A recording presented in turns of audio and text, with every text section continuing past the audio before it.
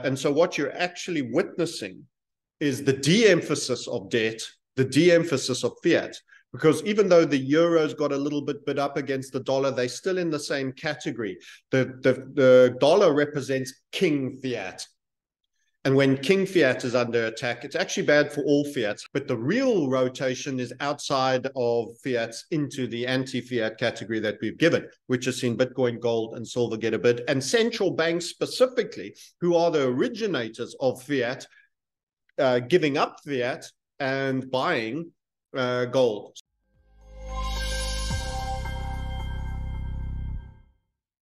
On today's episode of the WTFinance podcast, I have the pleasure of welcoming back Francis Hunt.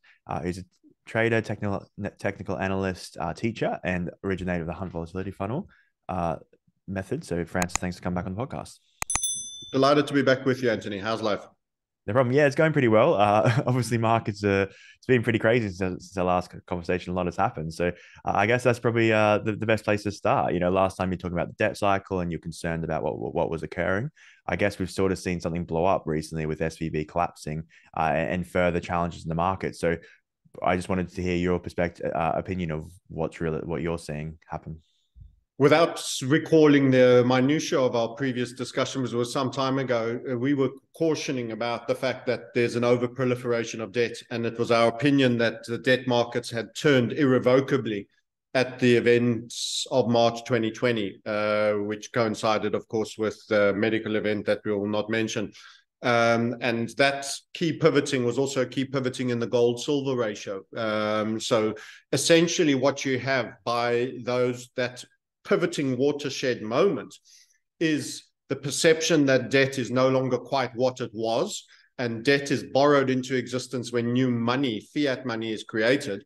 And at the same time, the peak out of the gold-silver ratio at high as 128, now bringing into view that physical gold and silver are now potentially beginning their macro anti-fiat role.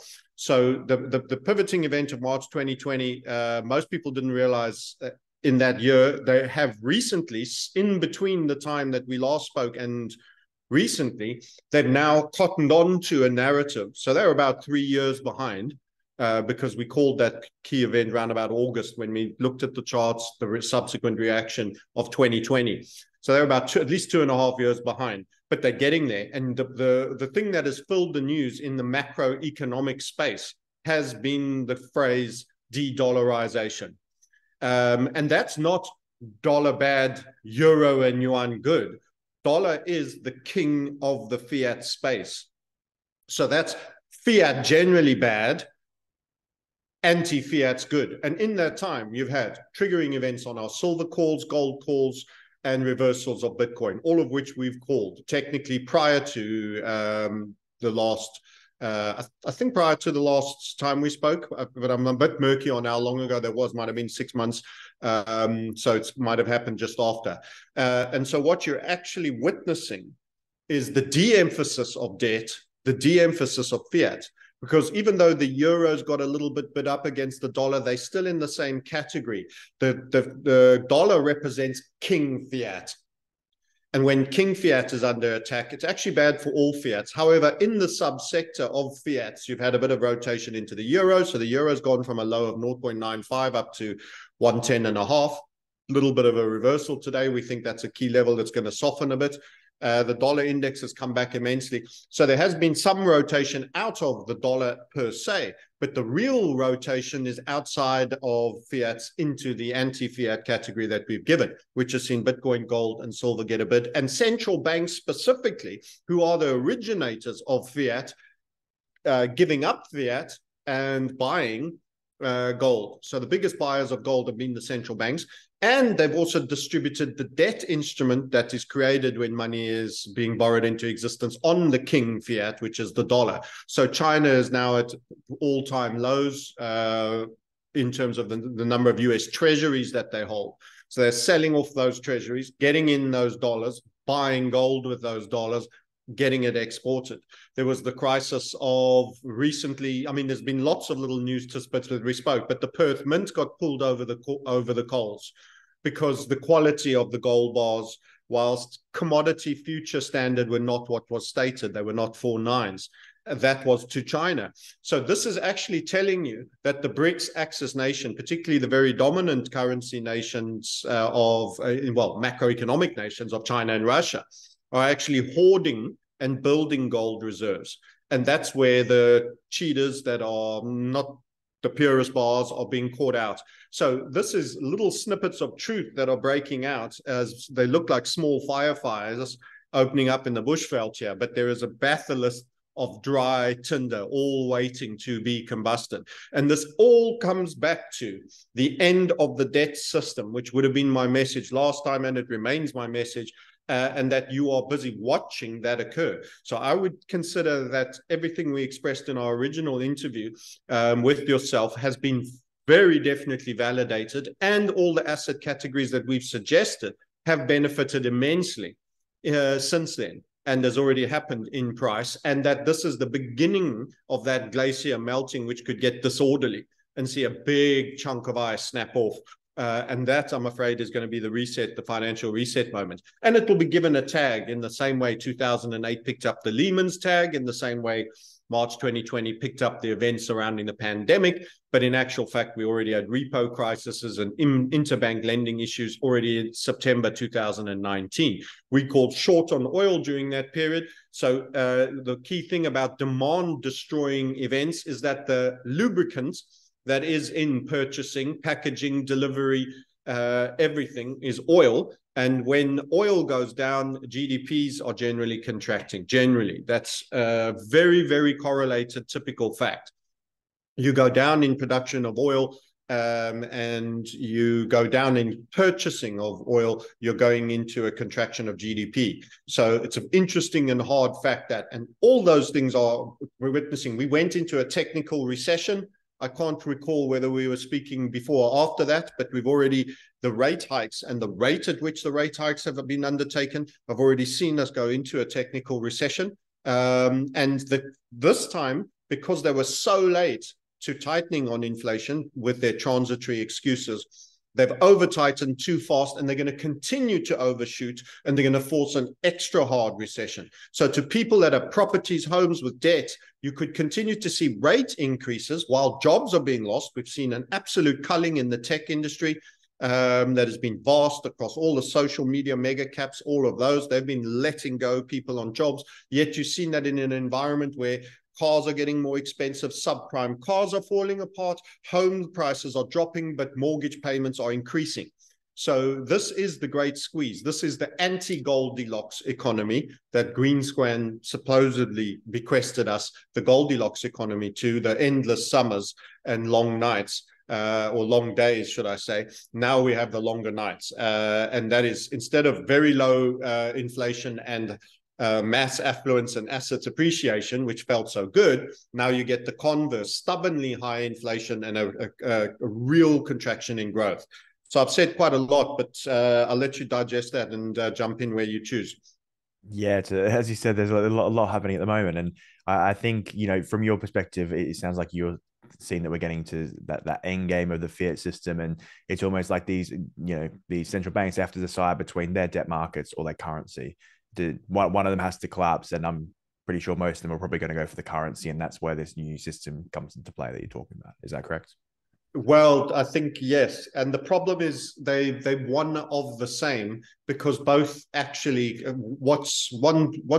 it's think of T-bill accounting. Somebody's asset is somebody's liability. So it's super difficult. If currencies fall, as you'll know from the Argentinian peso, the Turkish lira, and the Zimbabwean dollar, rates climb because risk premium and the willingness to hold those currencies are just not worthwhile. When many synchronize fiats all in the same situation, you have never really had this situation globally. You've had regionals. We had the Asian crisis where a number of Asian currencies were attacked for various reasons, but you've not had a globally synchronized. So what they're going to try and do is try and make sure that no one is particularly ugly or particularly beautiful relative to each other, and they'll have the synchronized. And that's what masks the fact that this is already happening.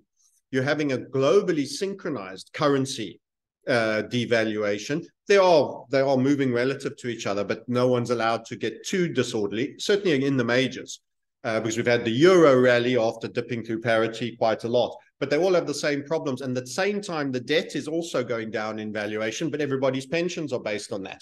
So we're looking at the unfolding of a bankruptcy. And this is why physical things that you can hold that can't be taken off you are going to prove themselves to be the weight of gold and silver. And it truly is, it's happening.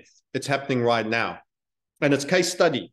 It's history case study, because the fact that you're getting relative moves between the euro and the dollar, or the pound. You're in the UK at the moment, and the dollar, but generally no one's pitched to having a huge run against the other, is how they're masking the fact that both are done. I often talk about the aeroplane flying is gold, and the English parachutist and the American parachutist and the European one are all jumping, and then you're looking at each other relatively and saying who's falling faster. They're all heading for the ground, and the plane is getting smaller and smaller as you look up, but it's actually maintaining altitude, but relative to the currencies it's going up. And during this period we've had a new high for gold against the pound. We've had a new high for gold against the rand. We've had a new high for gold against the Indian rupee, the Turkish lira. We're not off very far off highs on both the dollar and the euro. So that is the event of watching that plane get smaller, and the relative valuations, and how they mask it is by saying, but just look at the other guy. You're no better or no worse than him. We're all in the same. We're all in this together. That doesn't change the fact that a hard landing is coming. Yeah, I really like that analogy. So one thing that I've heard quite a lot is something called the milkshake theory, where it's like talking about the US dollar and how, especially during these crises, there will be lots of liquidity going into the US dollar, I guess, from all those other fiat currencies that come under pressure. Do you see something like that occurring, especially, I guess, at the end, where the US dollar will push up and then potentially everything will collapse? Or there can still be a death knell strength period for the dollar. So it can't be ruled out, despite its recent weakness. People must bear that in mind. And a lot of nation states have borrowed in the dollar.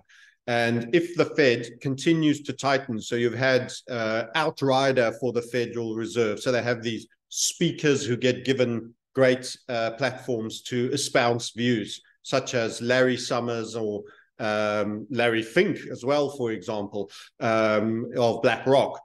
He's recently come out and said he sees three, I think, or even four possible moves further. So even if you just made them 0.25% moves each time, you're talking about a further 0.75% on existing rates. Now imagine what that's going to do to the subprime car market, the subprime home markets. We're going to have deals for people who have cash. You're going to have those that are caught by the banks, who are going to have the turning the dials and squeezing, denying, calling in their overdrafts.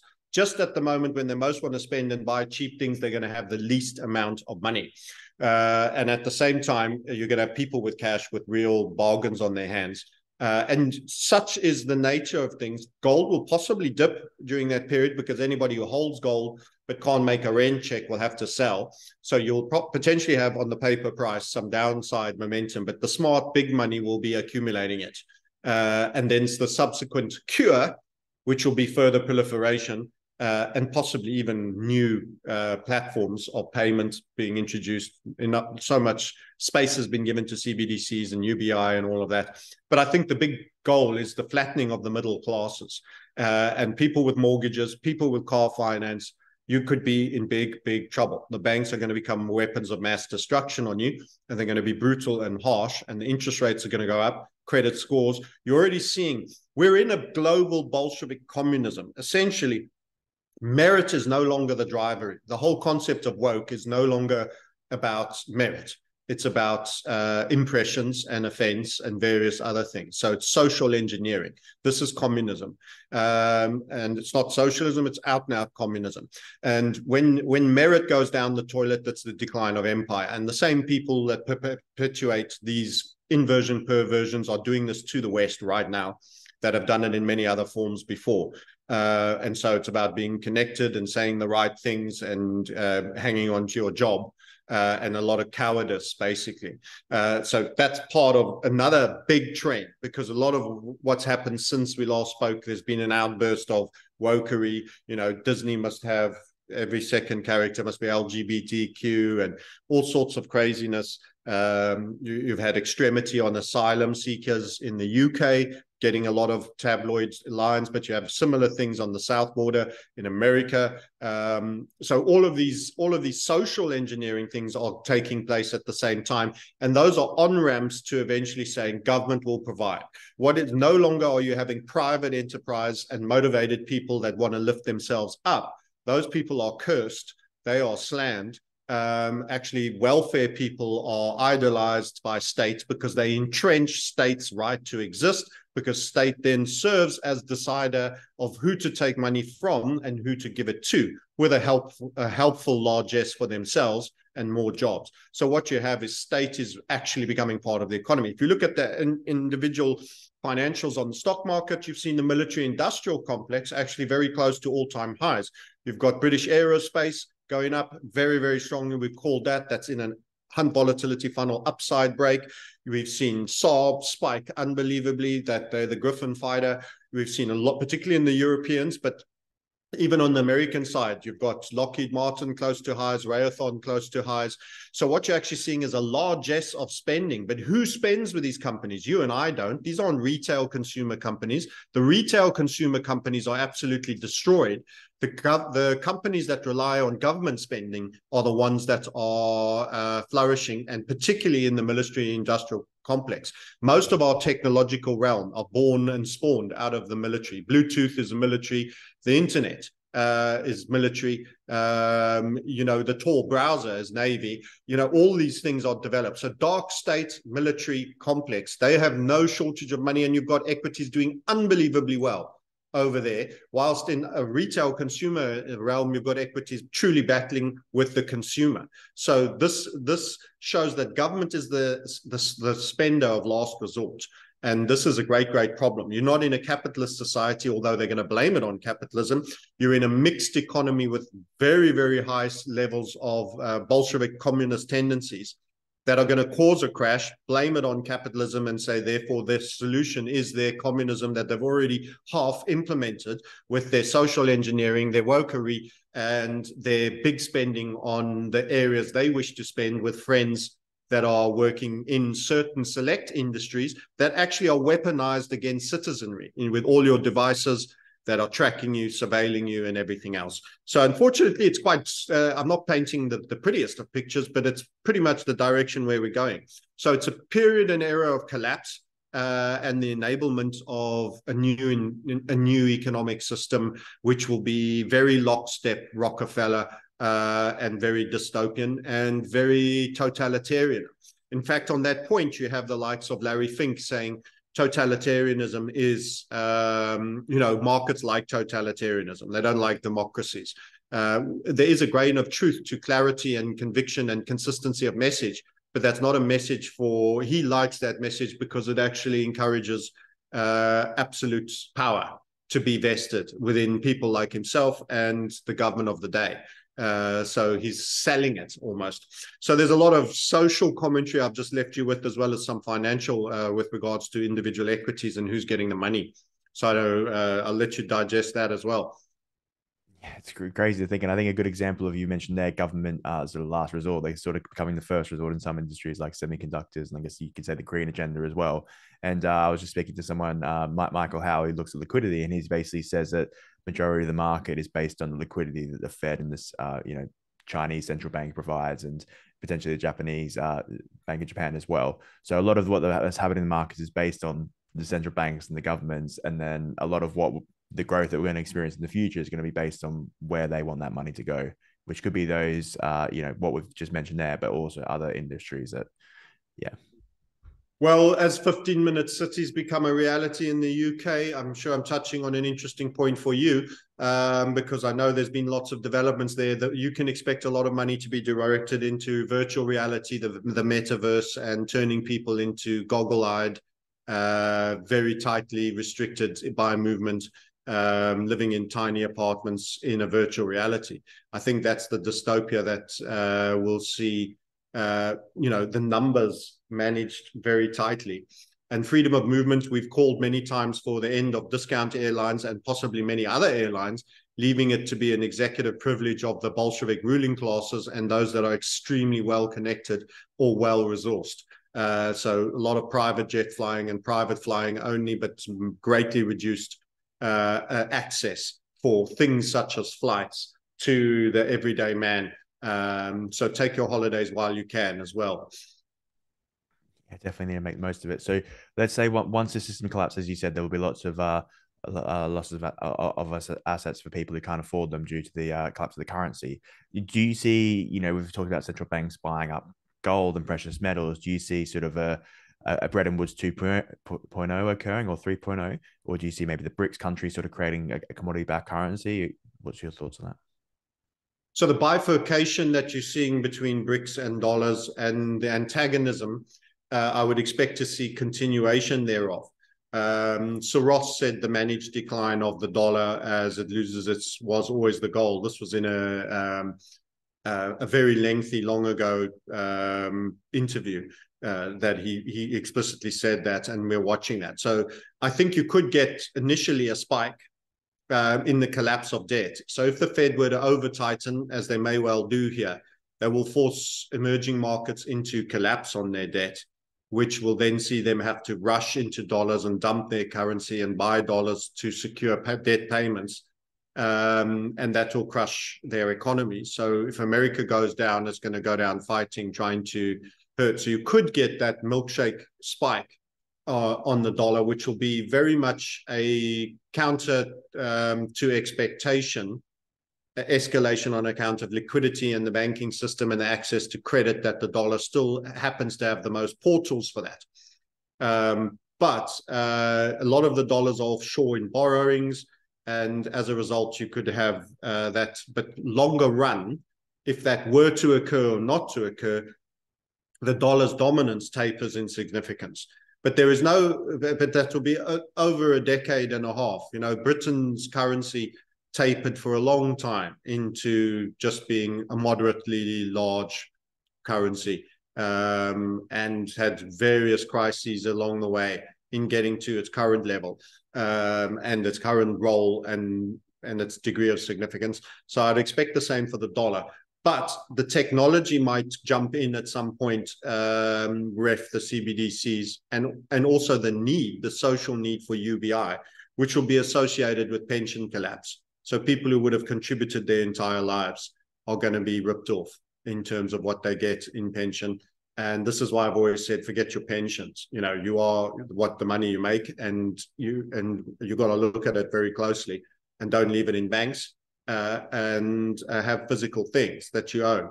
But there will also be property taxes. There will be many ways. So, they're not leaving any open rat runs for people to escape the burning barn. There's going to be lots of extraction on everything you've done smart. It could even be a gold tax or a silver tax, or if it shoots too far, or just traditional capital gains in existing structures. So, the goal is not for you to be surviving this financially well. The goal is for you to become ward of state financially and reliant on state. That is what gives them their absolute power. That's what then tells them, okay, you will get XYZ handout providing you do ABC. And then they stipulate conduct, social score, etc., etc. Who knows? Even exercise tokens. Bill Gates registered a crypto for doing push-ups, and that involves a chip inside body. So the transhumanistic agenda is going to start to come more to the fore as well. And that's where freaky science meets biology. And my personal suggestion is you avoid this with hands, knees, and elbows, and you stay organic. Yeah, I think that's definitely a great point. So you've mentioned sort of some industries that you think will or have performed well, and you think will perform well into the future. Also mentioned obviously gold and silver will continue to maintain their current purchasing power while the current fiat currencies continue to drop, parachute down. how are there any other ways that you're looking, I guess, to protect your wealth during such a period? And then for, maybe another point as well, would you say maybe the equities markets will probably increase dramatically, but then I guess the challenge is that's denominated in fiat currency, so then relatively it might not change that much. What are your thoughts on that? I think they will rise out of the inflationary part of the hyper stagflation. There will be stagnation, but they might not rise as much as people think, because I think the retail investor is going to be decimated and he's going to be a net seller. However, the valuations will adjust downwards, but you could rise even with the valuations adjusting downwards, given that currencies would lose so much ground that if overall global currencies are perceived to have lost 30%, which could mean indicated by gold and silver, 50%, let's say, it could be indicated by gold and silver, for example, going gold to $3,000 and silver to $45, which is not a ridiculous move. We have technical targets for that, which we would expect to see occur in 18 months. So assume that happens. You can assume that if the equivalent has happened across the euro, pounds, and most currencies, overall you've lost 50%. You could effectively see that the markets have gone up 20%, and even have some rising earnings, but in a currency that's lost 50%. So in real terms, the valuation multiples could actually come off a bit, but the market prices could have gone up. I think miners as well will be the last to move, but they could be the fastest to move. They could be the closest thing to emulate crypto type moves. But don't forget, their costs have gone up a lot. So that's why they lag, and they forward sell their production to a large degree. It's called hedging. So that's why they can lag. So we need a sustained period of higher metal prices before they start to lock in real gains, and also maybe a reduced element of hedging if they get more optimistic about the future of prices. So that makes it harder for Elon Musk and anyone else who's a big consumer of silver to secure the full the production inputs that they need. So I think those things are the great areas. I also think investment in being a man of many countries will give you some arbitrage as well. Too many people are born in Britain, have a British passport, have a pay their tax to HMRC, and apart from that, rely on the fact that their passport allows them visa-less travel to most nations, and don't do anything about establishing multiple the five flag strategy. And that is something we also focus in our community, so that you could be, you can have be a citizen of Panama, you can run a company here, you can have banking here, you can have better tax arrangements, you can still visit Britain, you can still many things. Hard if you've got children in schools, but before you're in such a position, or after they've schooled out, you should be looking at multiple flags in terms of your business, your personal identity, your personal banking, your business. You essentially want 5 different locations for your business's banking, your personal and your personal banking, your passport, where you live, where you have a right to remain, where you choose to actually expend your time. And that actually requires you to travel. And part of this loss of travel is going to be a directed attack vector on the nomad capitalist, which they know has come up as a trend, and which they know has seen citizens secure various elements of arbitrage value, retaining more of their income. And all the more reason why you should pursue it before those doors are closed, because it's very hard to take away things that are retrospectively that once they've already been granted. But it's, if you haven't seized those opportunities now while you can, and the windows are closing, we've got the Europeans wanting harmonization of tax. They are obviously communists. They call themselves socialists, but they're communists. And you need to resist all of that and take real action to protect. And you don't even have to have great wealth to want these things for yourself for the future. So they're worth doing before you have wealth, not after, because you can't retrospectively recategorize income. You have to then pay your taxes once you've already earned something. So it's something else for people to think about in terms of surviving what is actually going to be a sea change of systems. You are living in crazy times that is actually going to watch a system death and a rebirthing of a new, and there's an overlap. It's not one single event. you're watching dominoes falling that represent that birthing of the new and the death of the old. So there's there's an overlap here. This is the death, but that's the birthing. And it's not just a complete death and then you launch the other. There is a parallel running phase, and we're already in it. And the death is not that far away. And it's amazing how many initiatives have been prepared behind the closed doors that are good to go that you won't even know of during the problem, your reaction, and their eventual solution, that they already have ready baits, good to go. But they'll let you struggle along and have some social unrest for a while, and then come and tell you how they've been working night and day, and they've got this brand new shiny toy for you all to play with and be part of. And that is the direction I assess we're being taken.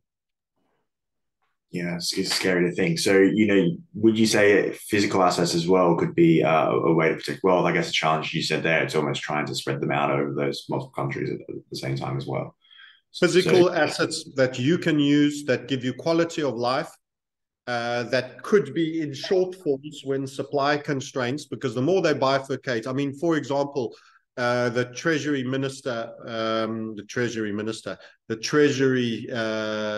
Yellen, let's just leave it at that, head of the Treasury, Janet Yellen, has admitted that the sanctions on Russia has done more damage to the dollar. That's a rare moment of truth. I wouldn't put it past this particular regime that is running America to potentially double down on that and to try start increasing sanctions on China. And let me just say this, the sanctions on Russia and what they did there were more demonstrative. The trade between Russia and America is not huge, but by rolling Europe up, it obviously involved the energy crisis that Europe had going into last winter. But if they were to do that on China and start throttling the various supply, it's far, far more significant, because so much in Walmart and in America runs off supply chain through China.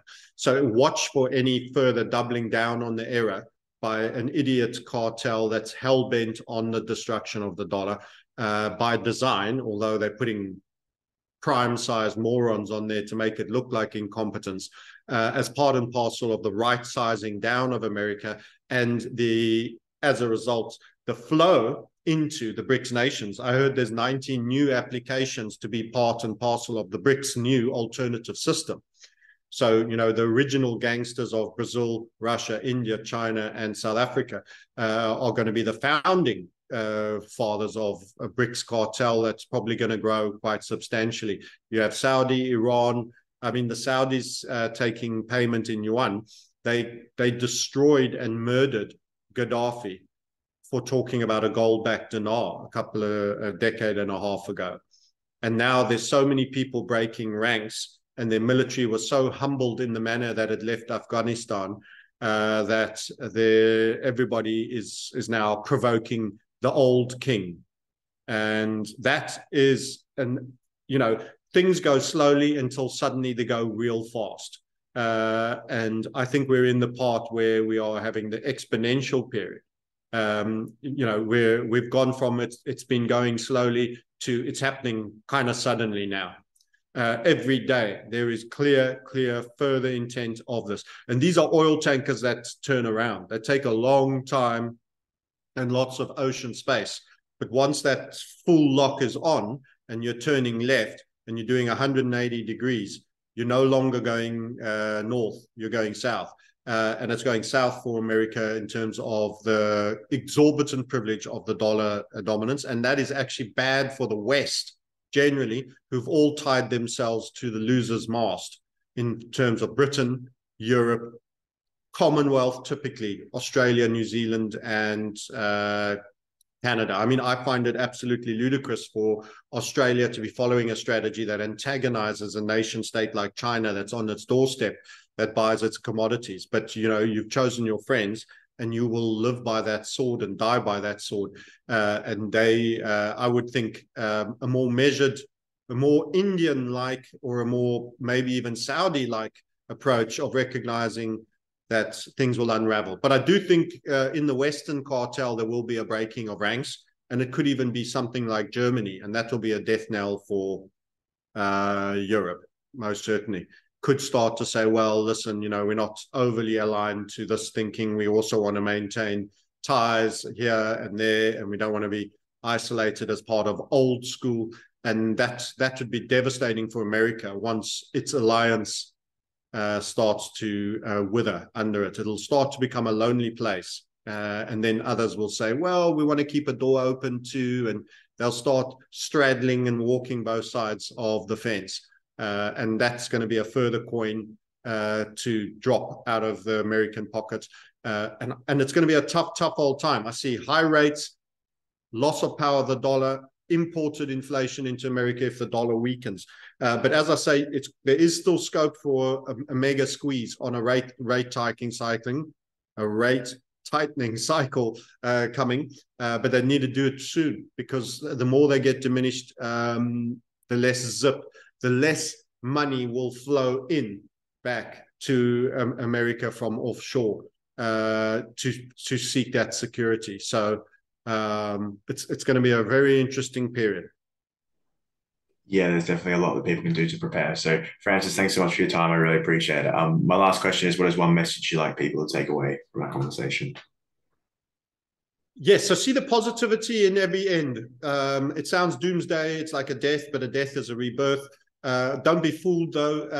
The same criminals are behind the system. So you need to seek sovereignty and freedom as much as is possible. And these are going to be very difficult to find. You should not trust state. Should be a lesson of learning. Seek out adding value. Capitalism and being a high value alpha type or sigma type person that is regularly creating things, you're going to be downvalued for wokery and signalization. That doesn't mean you should give up and participate in that old system. So I think you have to go walk the desert a little bit, and that at the end of that, we will revert back to people that do good quality work, people that do generate value-adding services. And use this, especially if you're on the younger side, you'll see and you will see the whole cycle turn back towards that in time. And invest now, save on an ongoing basis. So have forced savings. Read the book around micro habits, James Clear, doing small positive things. I'll just hold that book up for you there. I've properly studied it. Do small positive things every day that compound. One of the most powerful forces is compound interest. Doing small little things. It's not important about scale. Something that takes not 30 seconds or more than 2 minutes out of your morning. Slowly stack a lot of things that do that. Health, mental health as well, which is exercise, outdoors, nature. Get out of cities, in my opinion, generally, unless your job requires you to be there, then make sure you're getting the experience, but plan to get away. It's going to be a good time to be as independent as possible. So work towards eventually being your own boss. Entrepreneurship, adding value. Sometimes you might need to get skills to do that. Doing what you're doing, podcasting, talking to other people, learning from older generations, what you can, applying your own common sense to it. Not everything you hear will be always accurate. And yeah, be a man of principle. If you're a man of principle, whatever the world throws at you, you can live or die by that principle, and you can have lived a good life.